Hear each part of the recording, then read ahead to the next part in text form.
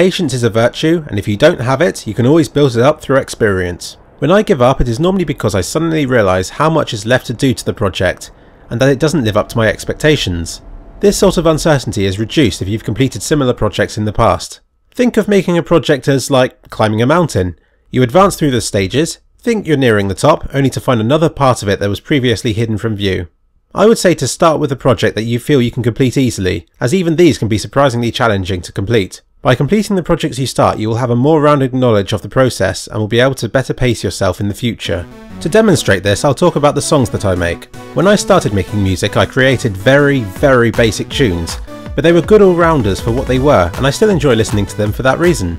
I doubt I'd look back as fondly if I was trying too hard to make an epic song that was beyond my ability.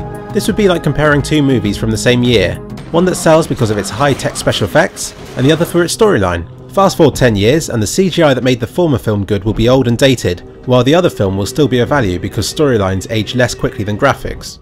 I'm actually surprised by how little criticism my earlier songs have received. Perhaps the music community is less fickle and more mature and supportive than the gaming industry. In fact, I get more requests on Newgrounds for my older ones to be used in games than I do for my new ones, so they still seem to be serving a purpose. I believe that my early songs would have failed if they were competing for the same place as my newer, more complex ones, as I'd have strained myself to finish them and they would sound unbalanced and amateurish in comparison. Just by starting a project over and over again, you aren't gaining all of the knowledge you need to finish one. Only by getting to the final stages can you truly get a balanced understanding of the design process. For example, my friend and I made a game called Santa's Atnas back in 2007, which was an RPG like Final Fantasy. I would work on the battles and he on the world map.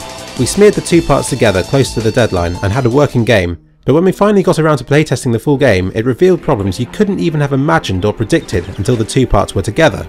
With hindsight, we probably got more credit than we deserved for the ambition of the projects. In competitions, the games would often do very well, perhaps by judges who didn't enjoy or understand them, but perhaps assumed that it was their own fault for not being bothered to learn the gameplay mechanics properly. Santa's Atnas even had a glitch that stopped the player from advancing beyond an early part of the game. This was only picked up by us a long time after the competition had ended. The fact that nobody else had found it, including ourselves, should have signalled as a sign of how poor the game was. There were far too many battles and the main character walked too slowly across the world. These two combined made it far too time consuming to travel anywhere.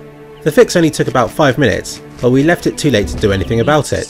The enemies the characters fought were too easy in places and too hard in others. Without knowledge of how much money you'd earn and where you could buy upgraded weapons from, it was impossible to balance. Less polish in both parts of the game separately, and more time playtesting them as a whole would have led to a far better game. An example of not pacing myself properly in mapping would be Die Balfour. Gameplay wise, I finished it, but there was so much I could have added with just an extra day. I rushed to add detail to areas, while other people in the same competition spent that time adjusting the lighting, improving the gameplay, or simply by playtesting it with the community and promoting it further. There are a lot of advantages of finishing things early, and it's something I improved upon with Kyrenia, which had about a week of tweaking before the deadline.